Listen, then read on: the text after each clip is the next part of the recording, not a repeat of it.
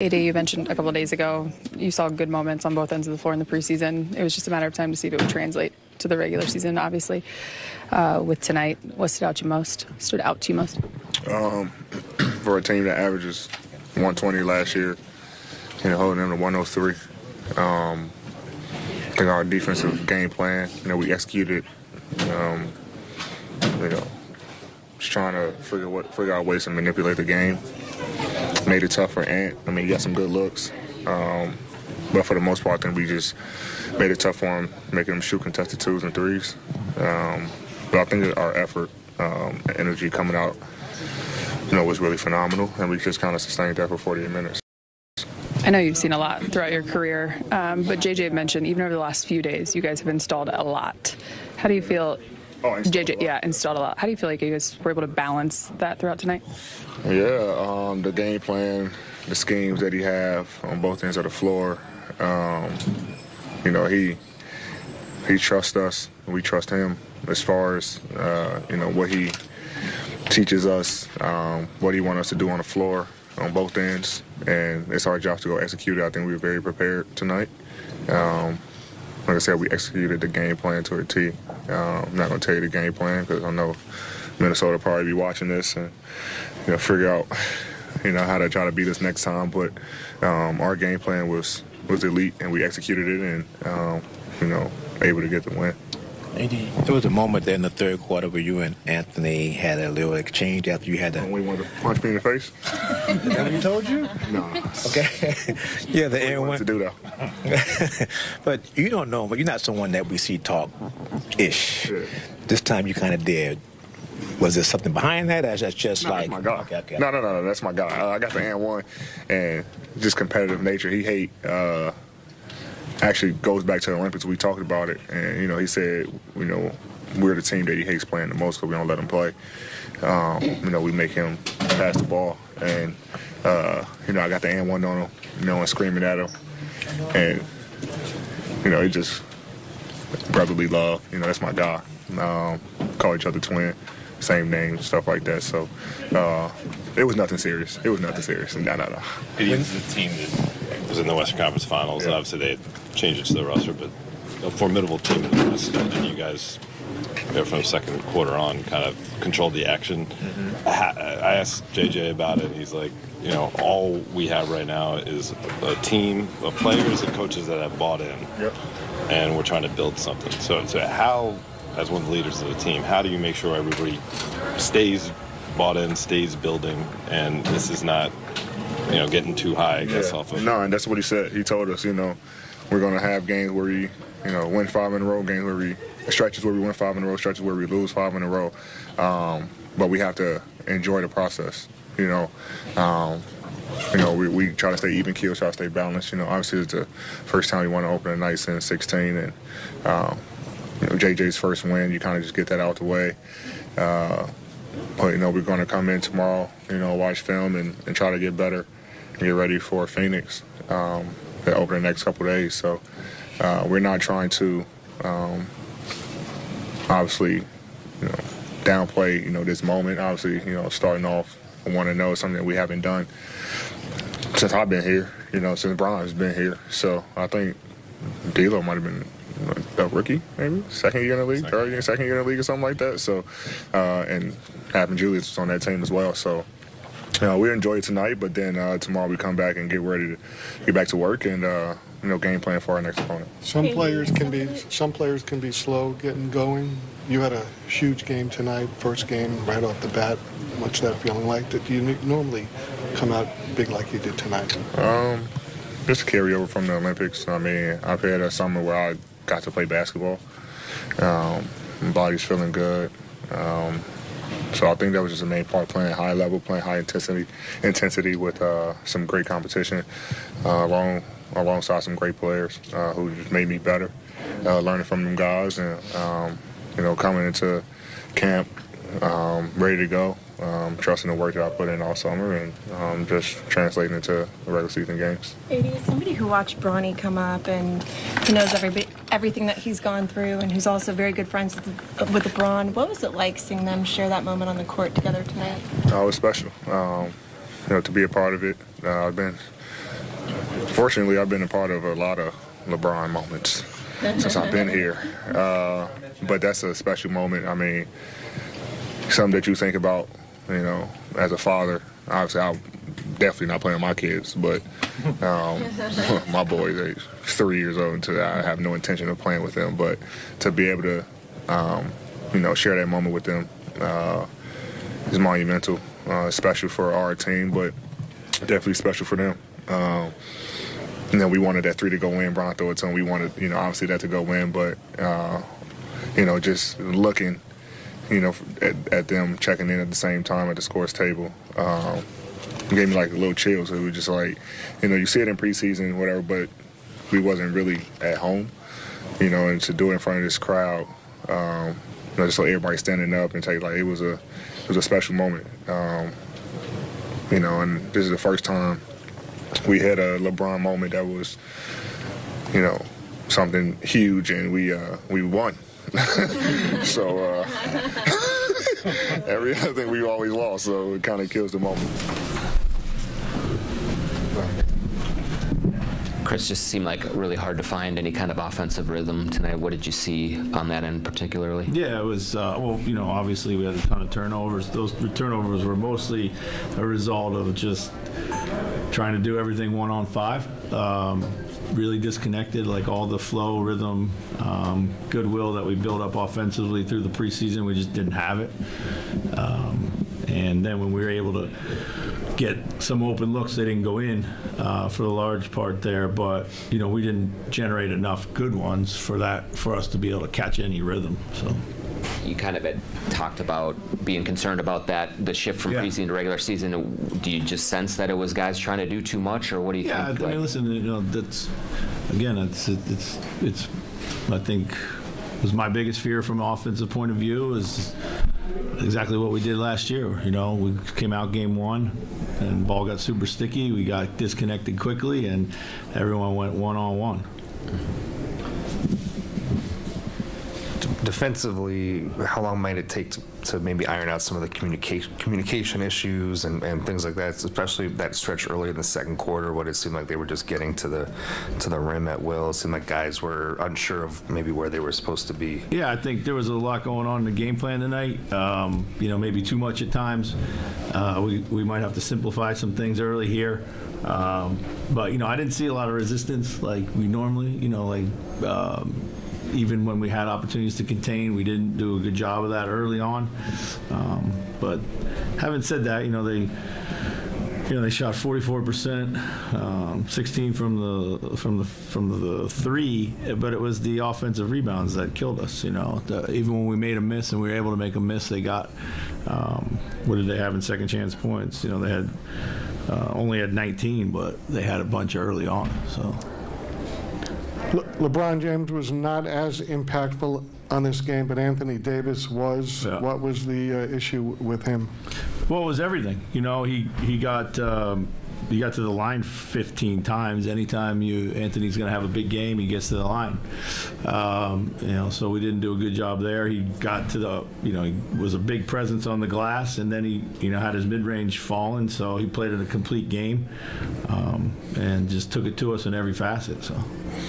Chris, what was the key to remedying the ball movement at the beginning of last season? Because you kind of had that willingness to do it.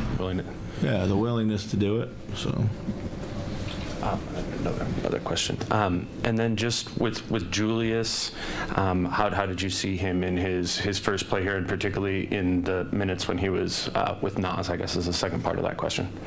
Yeah, I think you know, that's a you know, a partnership that we we spent a lot of time with Julius more and just trying to get him involved in the first, you know, for the first 5, less so with the second 5. You know, think that one was, you know, defensively we got to get a little bit better there for sure. You know, and that's not on him exclusively at all. You know, offensively, we faced a lot of switching. I don't think we were really that smart with how we attacked it. You know, things that we normally do, we just didn't do. I think guys were just kind of too into their own game, and that when it happens when you know, you guys just don't make the natural and instinctual play when that happens. So You were down 19. You got it to 3 in the fourth. Yeah. What was the best thing you liked about tonight? I mean, we didn't play ball, and we showed some resiliency there, clawed back in, but we couldn't make enough plays offensively to stay in the game, and then just we gotta find another level of urgency right now. Season started, and we didn't answer the bell really. So, how much of generating the ball movement do you put on Ant and discussions with him, or because with how much he has the ball, how many shots he's taking, how much of that is on him to really jumpstart? I mean, I liked his aggressiveness getting to the hoop at times and getting in there. And I thought early he was getting really good looks. There was a lot of missed opportunities out there. I thought we had some mismatches in the post at times. I thought we had some early stuff against their gap help. Things that we had been picking up, but we just didn't tonight. Of course the ball is in his hands a lot, so we're going to need him to move it. But we struggled to get assisted baskets tonight, and that's the key to any good offense. Chris, you went with 8 guys in your rotation. You kind of got to Joe as a ninth when Jaden was in foul trouble. What led you to choose to kind of keep it at 8? Just coming into the game, I wanted to play 9. Probably wanted to get Joe some more minutes. That's the way it kind of mapped out with foul troubles, and being down. I went back with some guys a little bit earlier than maybe I would have normally done. So. Chris, you guys got Rudy's extension done before the game. From a big picture standpoint, what does it mean to have that locked up, and what he did to kind of create some flexibility for you guys? I haven't heard anything about it. So if it's official news, then I'll have to wait to talk about it. So. Awesome. Thanks, guys. Thanks. Yeah. History made as LeBron and Bronny played as teammates for the Lakers. They're speaking with Mike in the media. LeBron, you've talked about the main thing being the main thing for a long time. You won the game, but also just the moment with you and Bronny. How did that all hit you in the context of everything tonight? Obviously, mission number one was for us to come out and play well and win. I don't think. It's my first win on opening night as a Laker, so I wanted to get that done. And I think as a team, we came and played, as close to 48 minutes to a complete game as we've played in a while. So that was great. The game within the game, obviously that moment, us being at the scores table together and checking in together, something I would never forget, no matter how old I get, no matter how my memory may fade as I get older or whatever, I would never forget that moment. And then also, my daughter, his little sister, her turning 10, it's like all the, everything was just great today for me. Everything was great. From the moment I woke up, I saw my daughter before she went to school, and went to work, saw my son at work, get to the game, and just everything, man, our whole family. It's a great moment for Laker Nation in the way we played tonight. Hopefully we continue to play that type of brand basketball all throughout the year, and then for our family, it was a big moment. Bronny, as you guys made your way from the end of the bench to the scores table, the crowd seemed to kind of recognize what was going on slowly. And by the time you got there and kind of ripped off the warm-ups, did you get a chance to kind of take it all in before it was game time? Yeah, I say so. Try not to focus on, everything that's going on around me, and try to focus on going in as a rookie and not trying to mess up. But I totally did feel the energy, and I appreciate the Laker Nation for showing the support for me and my dad. LeBron, over here. I think I've asked you some version of this a couple times. There are only so many firsts left for you to accomplish in this game. How does this one hit differently than the others?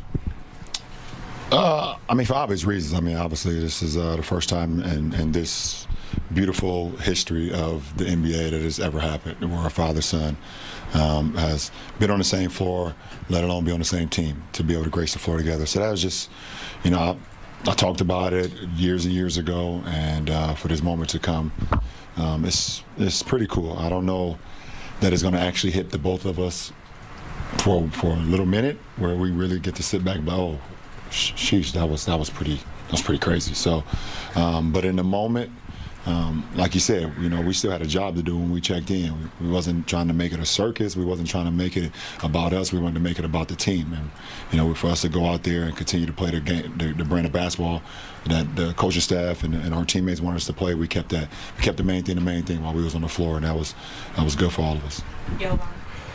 LeBron, AD joked that he thinks this is the first time you guys won a game that you had a milestone in, and then kind of referenced that's sometimes taken away from the moment. What did winning this game and just like the result add to the experience?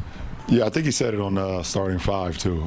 Some of the behind the scenes, like every time you accomplish something we lose, you need to figure it out. So, well, we figured it out tonight. You know, to be able to have that moment, like I said, but more importantly, as cool as that was for us to win too. Like this is a winning business, and you know, we happy we was able to get off to a good start.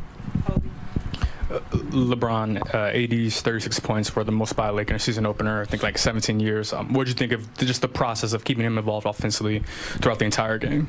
He is the main focal point for us offensively and defensively. You know, we got to make sure we continue to give him the ball. I think the coaching staff and JJ, they do a great job of always putting him in positions where him being a recipient of the offense. And, you know, when AD has it going, it's our job as the ball handlers to continue to feed him, find him. And, you know, but AD did what AD does tonight. I mean, there was 36, 16, 3 blocks, 4 assists, steal. So, and only 1 turnover with all the usage that he had tonight. It's a big time. Over here, Bronny. Your dad said something to the effect in his walk-off interview of this game has taken a lot, I've lost a lot in terms of time, and I get to gain a little bit of it back now that he's getting to play alongside you. What's your vantage point of that, of seeing him gone, and then also everything that you've been through to get to this moment? I'd say at the same time that he's gone away doing his job, that I'm, you know, doing my own basketball. So, you know, I've been able to get through that by, you know, from the love of the game, just going out there and being able to play by myself. Yeah, I've noticed it for sure. It's a lot of time that we haven't had together, but it's just all part of, you know, what we love to do, and there's nothing we can do about that. So yeah, it's a great feeling to, you know, be together for what we love to do. And did you get the cereal out of your car? Thank God that wasn't my car. Hey, LeBron. He has multiple cars now. He opened that one and then got in another one. Hey, LeBron. Do you remember what it felt like in that moment, your NBA debut, and what Bronny was feeling tonight? And can you explain that feeling? Yeah, I definitely remember that moment. It was very stressful.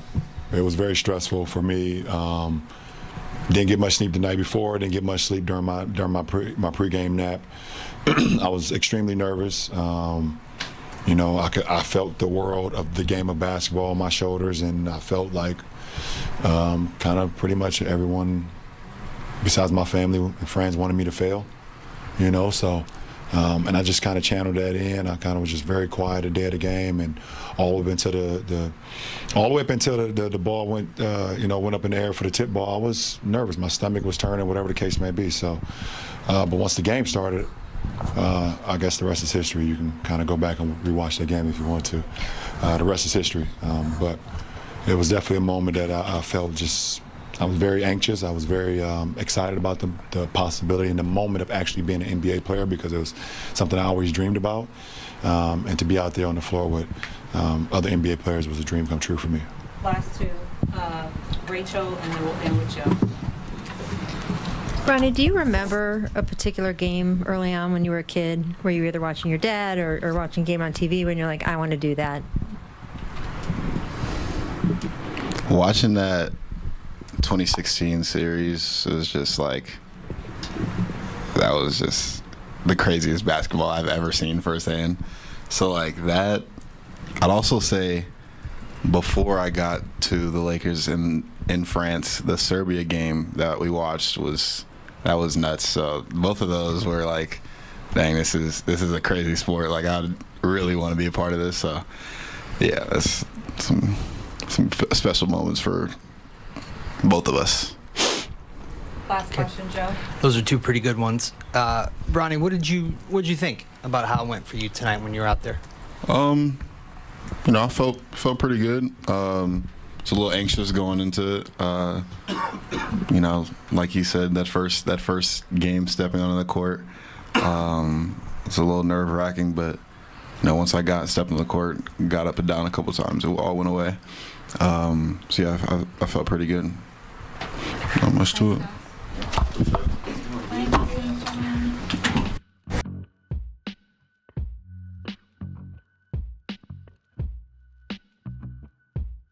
Hey Lakers fans, welcome back to Lakers News Squad.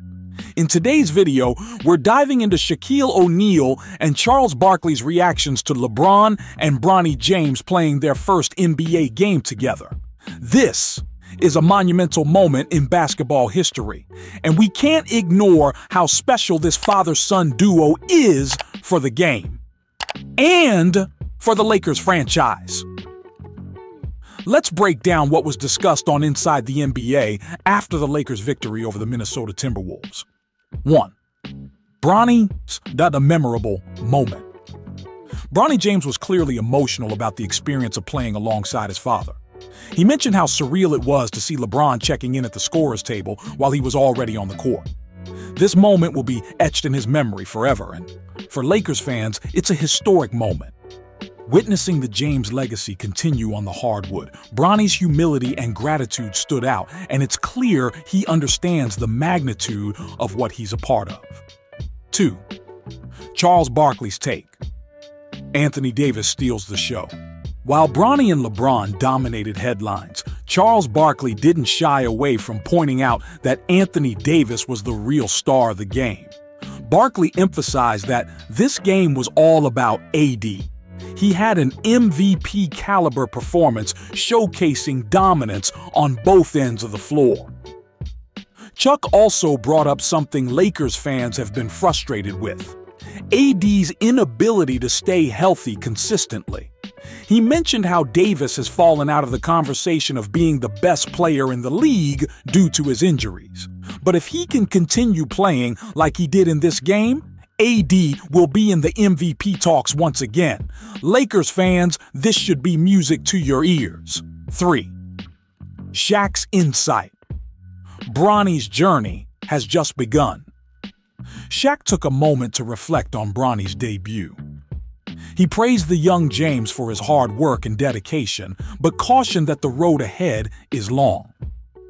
Shaq noted that Bronny is not yet in the starting lineup and might not even crack the second rotation immediately, but he encouraged Bronny to focus on improving and finding a rhythm.